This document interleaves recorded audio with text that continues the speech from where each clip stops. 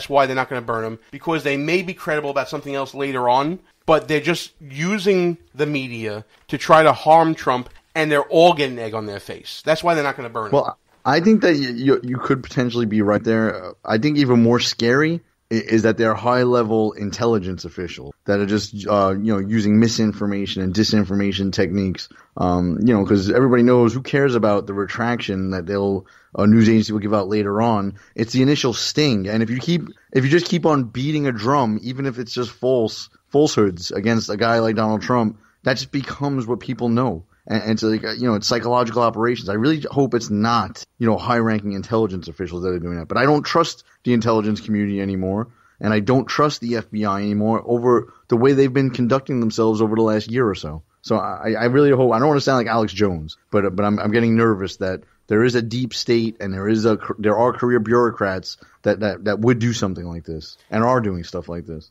In this particular case, Russ, I don't know if it's that deep state. It could well be, and I can say it's plausible, and your points are absolutely valid. But when we're talking about a specific email that pops up, who is going through all these emails right now? The House Intelligence Committee. Yeah, the House Intelligence Committee.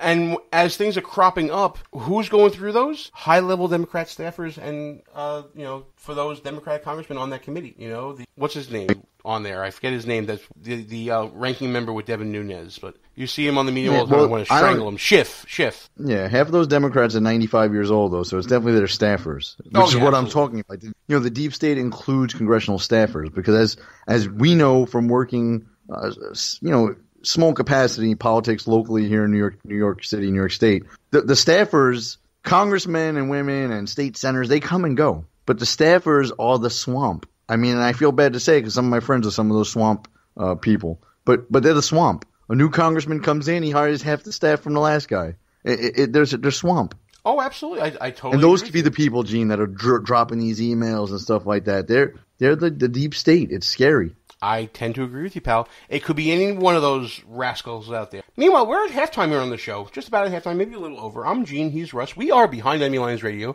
Thanks for tuning in to us. But while you're tuned in, check us out at www.behindenemylinesradio.us. Check us out on the Facebooks and the Twitters at BEL_radio. And if you miss any part of the show, which we normally do live, which we're going to start doing live again, I think, soon, pal. We're trying to work on the video. We're going to get live broadcast back up again. You can also check us out at WJHC 107.5 FM in Jasper, Florida, WDDQ 92.1, Talk 92.1 in Adel, Georgia, and WLBB News Talk 1330 AM in Carrollton, Georgia, all part of the Talk America Radio Network. You can also check us out at KLRN Radio Online. You can check us out at Sackheads Media and High Plains Talk Radio, which I believe is now called Lone Star News.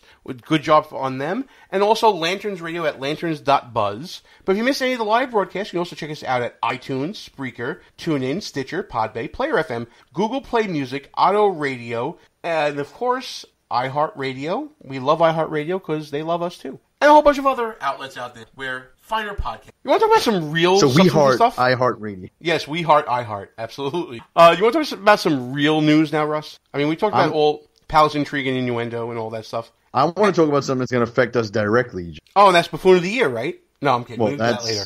We'll do that later. Touch on that, but we will. I'm talking about this tax bill working its way through Congress. Oh, absolutely. I know this. Finally, some real substantive public policy. I know. I know your too. Bitcoin won't be affected by this, most likely. Hey, listen, for those of us still dealing in the dollar. While this show has been taping, I've earned another $1. Don't hate on my Bitcoin. Let's talk about this tax bill, Russ. Armageddon, says Nancy Pelosi. Well, Armageddon. Speaking of non-credibles. The worst bill in the history of Congress. And this is the Congress that has passed in the past, passed such laws as the Fugitive Slave Act, the Gulf of Tonkin Resolution, the Alien Sedition Acts, Prohibition. But this tax bill is worse than all that. Armageddon, Gene. Armageddon. Yes. You know why it's Armageddon, Russ? Because it's going to grow the debt. Democrats, apparently, after 8 years of not caring about the debt, they finally care about the debt. No. Go ahead. How can they even get away with saying that, Gene? That just shows you how uneducated the American voter is, because they're willing to roll the dice with saying something like that because they know nobody pays attention. Anybody who even somewhat casually pays attention knows that's ridiculous for Nancy Pelosi to even utter something so stupid. Well, the fact that they're concerned about a possible $1 trillion dollar growth in national debt by 31 trillion increase in national debt by 2028. Because we all know everything stays static from 2017 to 2028. That's a and concern. This is also not calculating, sustained 3 to 4% growth over the next, few years, which we haven't seen in decades. Yeah, but you know what? What's funny to me, Russ, is that the first 30 trillion that we've added on, during Obama and whatever, we didn't care about all of that, but it's that extra 1 trillion that's being added on as a result of the Trump tax reform plan. That's too much now. Oh, we have gone too far. Because I forgot to mention the pre-existing debt, that the pre-existing increase in debt would have been 1 trillion less if we left things the way they are under the current law. There would be a $30 trillion growth by 2028, not a $31 trillion growth. So the $30 trillion that Pelosi has grown and thrown in there, that's okay. But that $1 trillion extra, look out. Well, let's talk about the stuff that's going to hurt people in the states that we're from, Gene. So, because it's People's actually Republic of New York, yes. Yeah, and this affects everybody across the country. So, our people listening down south, we have a conundrum here. So, currently, big states like New York, California, they have very high state taxes. They tax property taxes through the roof. But on your federal income tax return, people who live in these big Democratic states get to write off or, claim to deduct, if you will, the money that they're paying to their state governments off of their federal income tax. Now, there are arguments on both sides. Shockingly, I've heard conservatives on the radio. Some argue that, they should not be allowed to make those deductions in the big states that are charging those high taxes.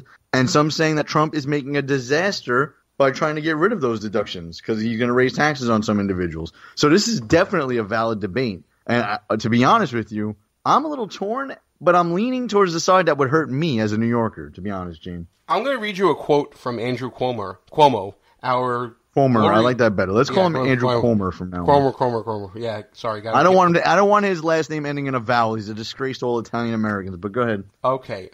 He is quoted as saying, "New York is a high tax state. Yes, that's a decision our states have made, and that is how we finance our government." He's owning up to it. By his account, according to the New York Post, New York taxes are so high because, quote, "we believe in providing social services and free college tuition, etc." So you know what? As much as I'm going to be hurting in my pocketbook in the People's Republic of New York, this is the consequence of voters' choices. You want to have all these things that, Democrats say are so important for you to have? This is what you get. The federal government is not supposed to bail you out of your choices in your state. Yeah, Gene, I mean, exactly what you just said. If Cuomo really believes that, I love it. We're going to do that? Are we doing that Cuomo thing? We're going to do that from now on? No, I have no problem with it. I just want to know. I mean, if him and his little sidekick in New York City, de Blasio, if they really believe in what he just said, then what's the problem? Pay for it. I mean, I don't understand what the problem is. Now, I've heard guys like Mark Levin say that, raising taxes on anybody is a stupid thing to do at this point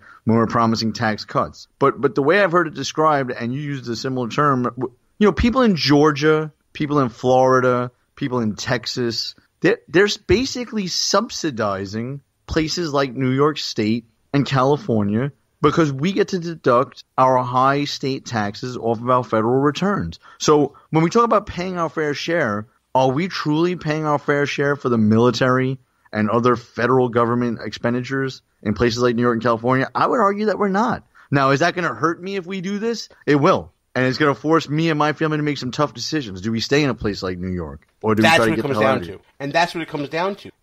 But the fact that we've elected officials, here, our electorate in the People's Republic of New York, we've elected people who have, and doing so knowing that they're making this choice to spend big. And the reason why they're doing it is to broker political power, really. Big fat union contracts and things like that, free tuition, subsidizing education that, shouldn't be as high as it is because we have such high payrolls in the public sector and things like that. Because we live in a place that made those choices, we're going to have to make those choices about staying or not. But the bottom line here is losing these deductions that New Yorkers will basically stop the rich and elite here in New York from being shielded by what these politicians are doing. The curtain is now pulled back on New York thanks to these the proposed tax reform here. And really, not only are we going to have to decide whether to stay here or not, Russ, but the 1% in New York are going to have to decide whether they're going to stay in New York or not. Because now they've lost that protection the federal government has given them to allow them to have those massive deductions on property and whatnot. And they're going to have to go to a place where maybe they're not as taxed as much. And what that will do is that will ultimately hurt the lower classes in New York, the lower income people, because all those rich people that are subsidizing all those social programs that Democrats love to do and that they tax on, they're now going to start going away if those 1% elitists leave the state, because the federal government has taken away that little bit of protection that kept them in the state. I love it, Gene. And I mean, it goes back to the brilliancy of Donald Trump, to be honest. I mean, it's kind of ironic in a way that, the left usually talks about the 1% and they don't pay their fair share. But you described it brilliantly yourself where, by getting rid of these deductions, who is it truly going to hit in the pants? It's really going to hit the guy who has $1 million mortgage deduction and claims his state income tax past a certain amount, because his income is so high. Those are the guys it's really going to hurt. And in the grand scheme of things, it'll hurt the rest of the state when those people leave. I forgot what the stat was, but there's like one person in New Jersey who I think pays 5% of the state's income tax himself. Like, it's just some astonishing number. And if that one person was to leave, it would actually negatively affect the entire state. It's like so ridiculous the way these big states have started to tax their rich, quote unquote. But I love it. Donald Trump is brilliant. In the Electoral College, guess who didn't vote for Donald Trump? These big dummy states like New York, New Jersey, California. So let them pay their fair share, hit them where it hurts, and hopefully some of these rich dummies who support left-leaning Democrats will come to their senses, move to another state. The only thing I'm afraid of, Gene, is that some of these guys move to states like Texas and Florida and start ruining them. You get too many lefties moving to those southern states. And that could entirely happen. The other thing I'm worried about, Russ, is all predicated upon the Senate getting their stuff together. Because right now, if you look at the Wall Street Journal earlier in the week, you'll see that the Senate bill actually has marginal tax rates that could top 100%, according to the story.